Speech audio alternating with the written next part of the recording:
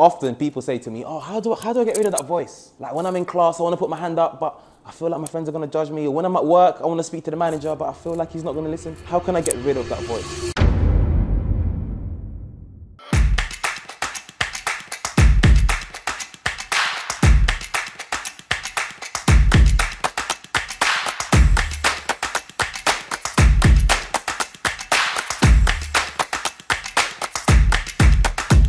With speaking, we think it's a fear of communications, but actually it's more so a fear of public perception, a fear of judgment. That stops you from speaking.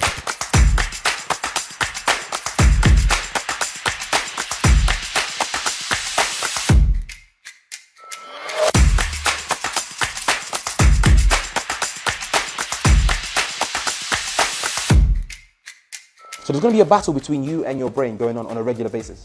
Your job is to win that battle. Today, at some point, I'm going to say, someone needs to come to the front and speak for 1 minute on a random topic. A voice in your head is going to tell you, I'm not doing that. I don't want to go first.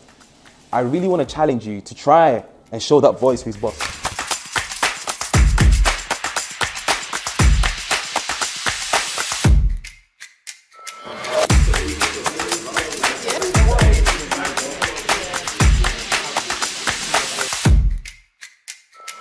Believe in greatness.